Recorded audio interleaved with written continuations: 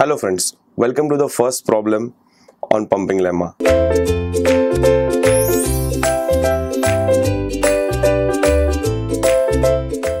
The question over here says, show that the language L is equal to a raised to n, b raised to n greater than equal to 1 is not regular. So as I told you friends earlier, pumping lemma is a theory or a kind of theorem which is used to prove that a language is not regular.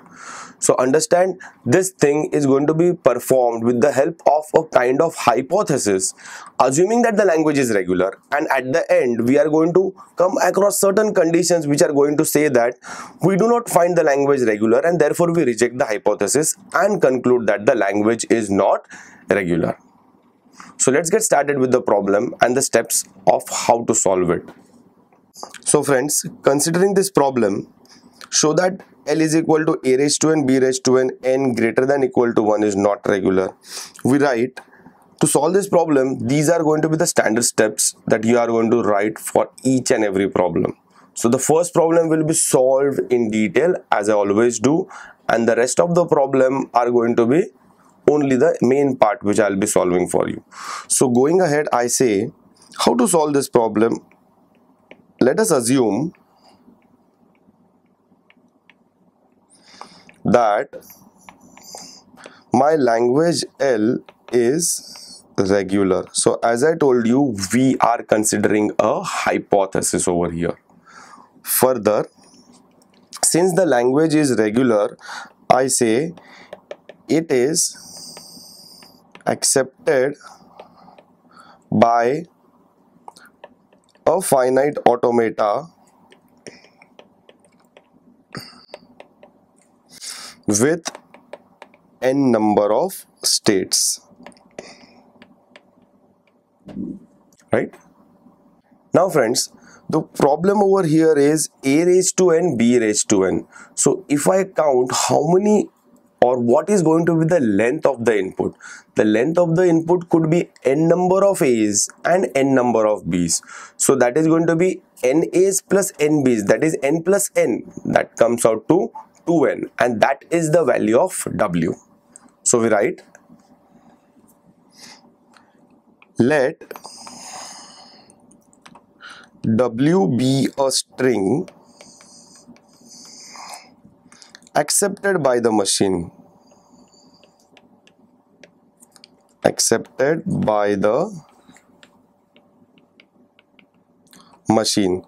and therefore we say mod of w is greater than is equal to 2n, that is length of w should be at least greater than is equal to 2n. And from where did we get the 2n? That is a raised to n, b raised to n number of a's and n number of b's. So then we write here, as we don't draw DFA, therefore we take pumping length as n. Therefore I say my pumping length over here is going to be is equal to n. Further, now friends, these are the standard steps that you have to write. As I told you, it is a mathematical proof. Some things you have to take it as it is. The main part which comes is going to be what I will be discussing. So we have over here my w can be written as I told you, as per the definition, my w can be written as x, y, z, where x can be represented by a raised to s, where s is greater than equal to 0. My y can be represented by a raised to r, where r has to be greater than 0. It's not greater than equal to 0. R is greater than 0. And my z represents remaining portion.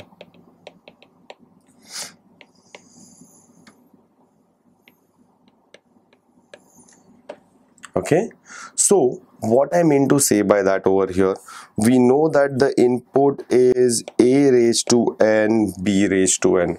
What I say, if I'm considering n's value as 4, that turns out to be 4 number of a's followed by 4 number of b's, right? So now what it says, if this is the entire w that we are talking of, we have to break this into 3 parts, and breaking of these 3 parts is always going to be the way which I am telling you. What is the way going to be? They say from this w you take out x such that x is some number of a's where those some number of a's should be greater than equal to 0. So I can consider x as epsilon, or I can consider x as single a or 2 a's or 3 a's, but I have to consider x as some number of a's where those number of a's could be 0 or more than that. So as of now I am considering x as a single a. Then it says next part is going to be y, where y is represented by a raised to r, where r has to be compulsorily greater than 0. So over here I can consider y as minimum 1 number of a's. So y could be 1 number of a's or y could be 2 number of a's, that is your choice, but x could be epsilon. And after that whatever part is remaining will be considered as z. So what I mean to say over here is, if the string is a raised to n, b raised to n, what have we done over here is, we have taken out s number of a's initially, where s value is equal to 1 in our case, but it can be equal to 0 also. Then we have taken out r number of a's where r is compulsorily greater than 0. So this was my x, this was my y, and the remaining part, what is going to be the remaining part? The remaining part over here consists of z, which is single a and 4 b's. How do we get that? The z part over here is my b raised to n, and among this a raised to n, from this a raised to n, I have taken out s number of a's and r number of a's out. Therefore, what is left with me is a raised to n minus s minus r, right? So mathematically, we have converted this to a generic format where a raised to n is now divided into 3 parts: a raised to s, a raised to r, a raised to n minus s minus r, b raised to n, where the first part is x, second part is y, and third part is z. So that is going to be the standard way of dividing a string into 3 different parts as w equal to x, y and z respectively. Fair enough? Okay. Mod of y is not equal to epsilon condition is satisfied. Why is it satisfied? As r's value is greater than 0. You can see over here. What is y? Y is nothing but a raised to r. What is mod of y? Mod of y would be at least one single a, because r's value is greater than 0. So that is also getting satisfied. That was the second condition in the pumping lemma's definition. Next, mod of xy less than is equal to n condition is also satisfied. Yes, if you consider mod of xy, so mod of xy would be a raised to s, a raised to r. So it is going to consist of few number of a's of the entire a raised to n, b raised to n.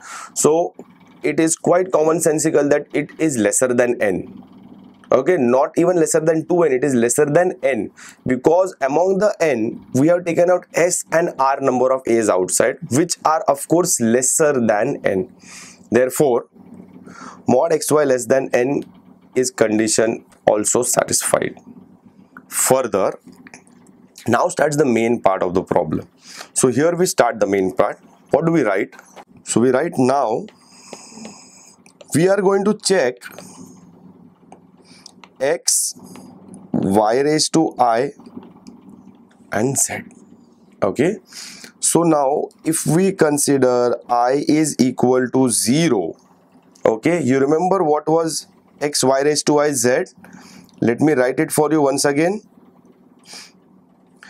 It is a raised to s, a raised to r, a raised to n minus s minus r, b raised to n, where this was my x, this was my y, and this entire part was my z.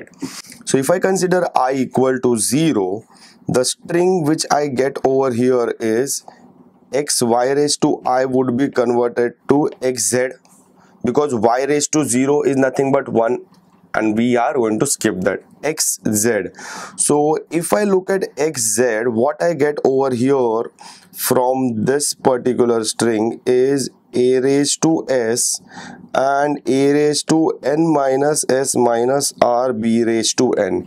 And over here what do we conclude? We conclude over here that the string was of the form a raised to n, b raised to n. But are we able to get n number of a's followed by n number of b's? No, because r number of a's are outside and r is greater than 0. So therefore over here we say that number of a's